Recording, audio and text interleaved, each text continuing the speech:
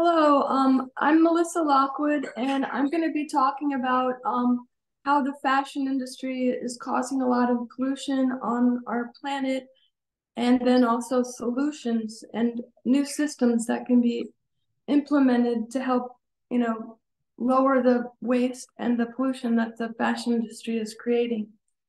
And so now I will talk a little bit about fast fashion and fast fashion is based on copying and replicating high-end fashion as fast as possible, and they exploit the workers and the materials and the earth, and it's causing a lot of pollution. And so fast fashion is really a major contributor because it's all its mass production waste goes into the landfills, and so I think that with the overproduction of clothing, we need to learn to upcycle clothing. I'm now gonna list off some of the statistics about fast fashion waste. And so every year, 92 million tons of fabric and clothing go into the landfill. And the apparel industry is globally increasing its pollution by 50% in the next 20 years, supposedly. The average US consumer throws away 81.5 pounds of clothing.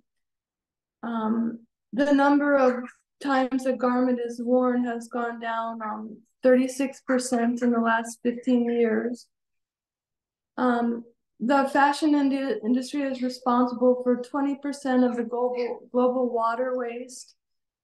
It takes 20,000 liters of water to produce 1 kilogram of cotton. $500 million are lost every year due to the failure of recycling and overproduction and underutilization of the clothing that's made.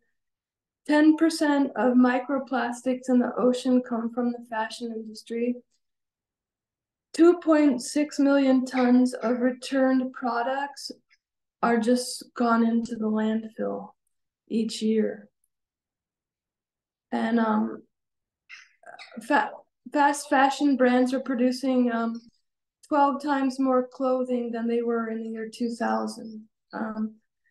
And so also the lifespan of clothing is reduced, and fast fashion's pollution is long-term environmental damage.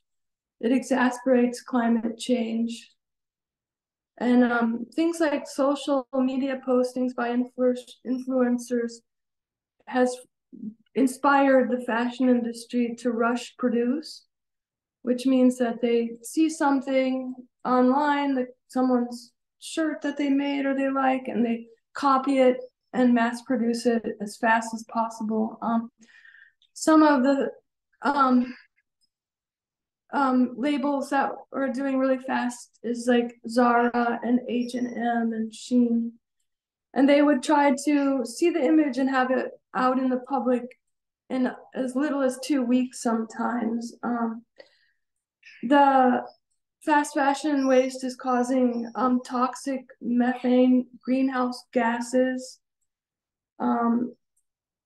There's microplastics that go out in the clothing. Is actually a lot of it toxic to wear. Any of the synthetic fabrics now, it's been discovered that they go into your skin when you wear them. So since fast fashion is rushing to make things fast and cheap and exploiting, the workers and then also the buyers of their products by putting the people's health at risk, that's a pretty big system that needs to be changed. Like fast fashion needs to be turned to slow fashion or just, normal fashion. But also I'd like to mention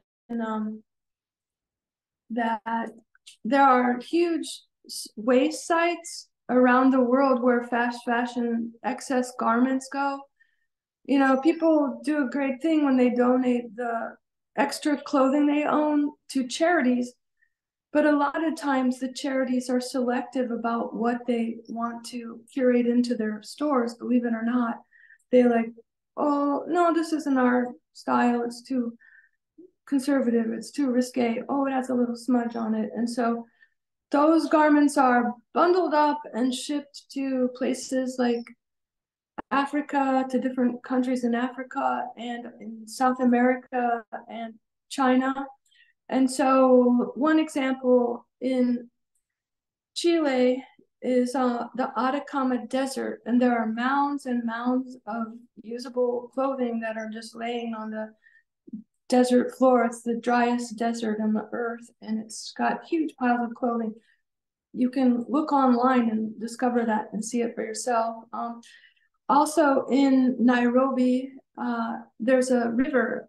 I think it's the Nairobi River, and parts of it are just clogged with clothing, and that's going to waste. And it's also leaching into the environment, and it's also, just a mess. And also, there's in China, there's huge piles of excess clothing because it's not trendy, it's not popular to shop vintage or shop used.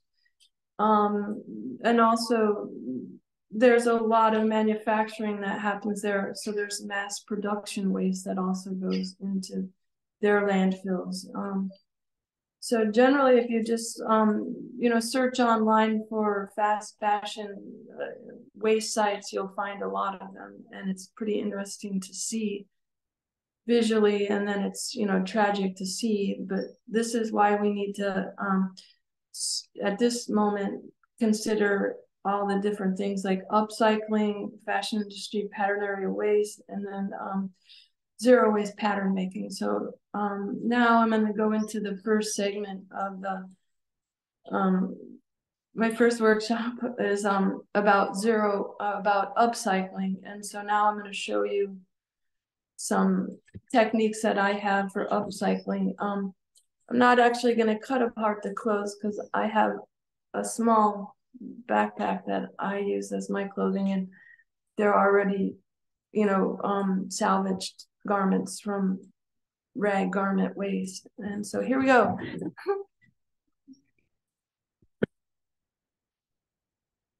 Okay, so since t-shirts are a super common garment, first I would like to describe how you can turn this into a top of a different type or a skirt.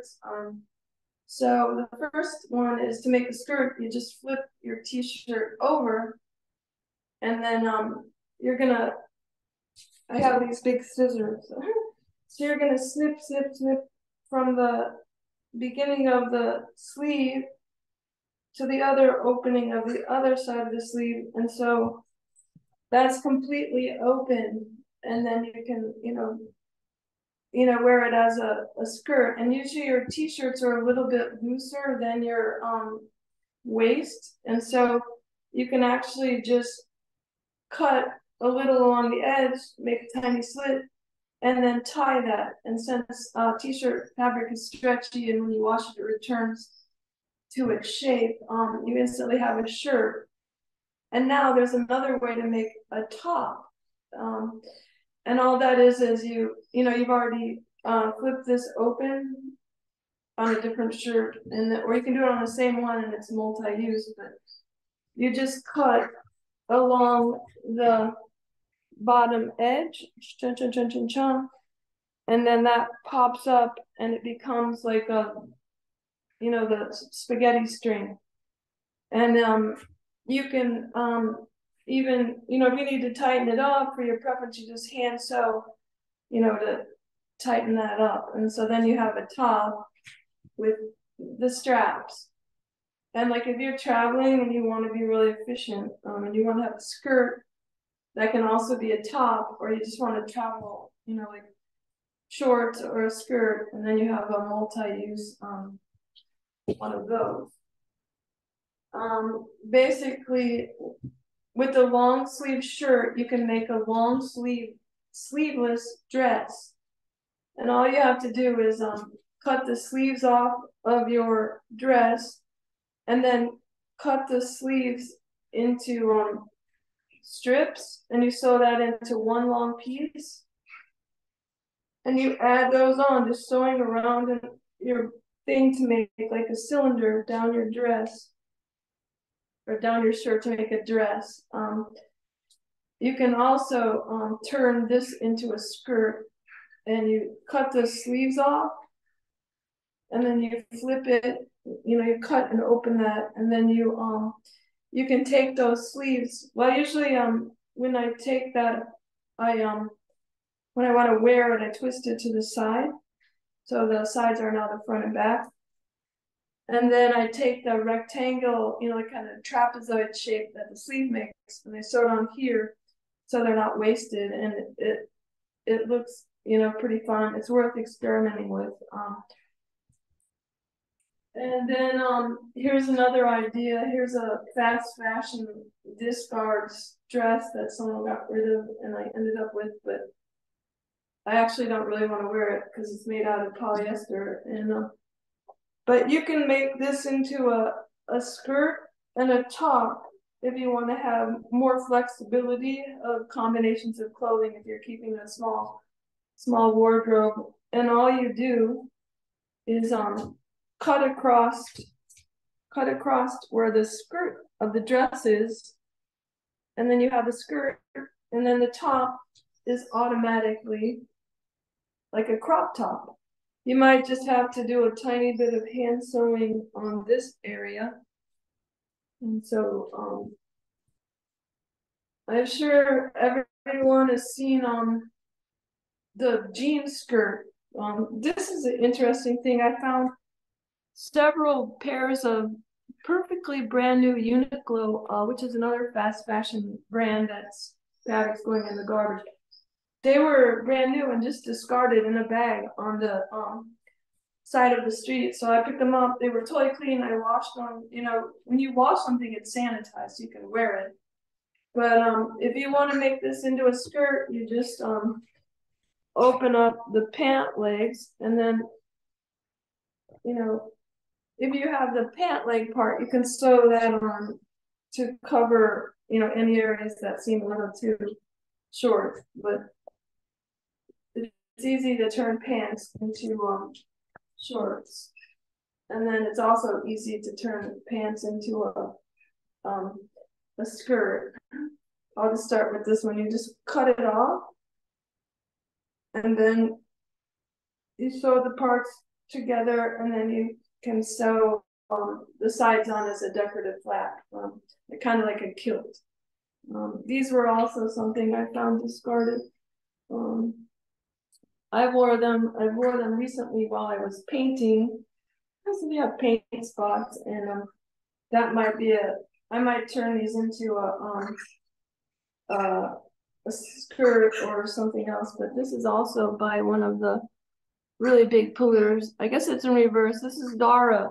Ironically enough, when I went out searching for clothing to wear that was salvaged, it on literally being fast fashion waste.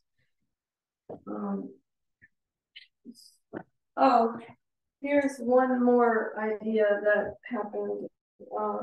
So someone I know found this really cool jacket on the street, brought it back.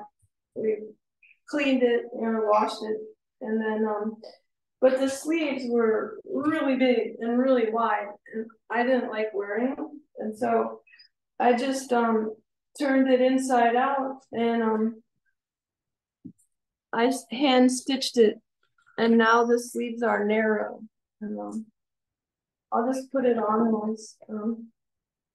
But it was literally gonna just rot on the side of the road, from what I understand. So, but being washed a couple times and being modified, I wore it at a really nice film festival I went to as one of my dress-up garments. It's sort of like a costume, really. But you can see the sleeves are now, they can do things with my arms without having really wide. So if you have something you just want to change a little bit, it's easier than you think. Um,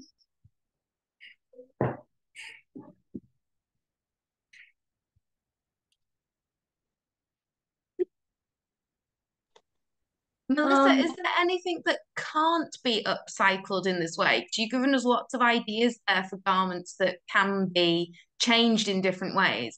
Are there any garments that you've gone, I really want to change it, but it's impossible? Or is everything changeable? Everything is changeable. You could always, if you could dye something, if you collect up your onion skins or different herbs, different flowers from your garden, you can change it in some way. Experimenting is really good. Uh, you can cut out little holes. One thing that I used to do was take sports jackets, women's sports jackets. I did it with men's too. Turn it inside out, snip out parts off of that, like a silky lining, and wear it in New York City. And people were like, I love your jacket. And they were making fun of me. I had a friend who wanted one, so I gave her one, and then she worked to her, high-rise architecture job, and it didn't get. You can't wear that to your office or whatever. But you'd be surprised. Just changing something the littlest bit, like you could just stitch something on it, like a patch or just some weird stitches, and then it becomes a conversation piece. Like, I did that for since I was a kid. I did it for 10 years, kind of professionally, selling things in a store, and the more unique it was, the more people enjoyed it. It seemed they would purchase those. I couldn't read that comment. Ria is commenting that the problem is the polyester. It is hard to find good materials nowadays. How and what to do, like how to use the polyester. I found that weaving rugs with it is one thing that I did, but I'm also concerned that those little fibers come out and go down the drain. But if you can use polyester to make rugs, it's kind of toxic. It should be banned as a product. And recently, I had a someone that is wanting to be a sustainable designer asked me if I could help them find a supplier for manufacturing with polyester. And I said, no, I won't help you find that. You're supposed to be sourcing locally to where you live because there's people hand making fabric and you're making jackets. No, no, no. But people still want to use it because they're thinking more about profit than the people on the planet. Um, but bags, you can make bags with polyester. Maybe people won't be, you know, absorbing it into their skin so much.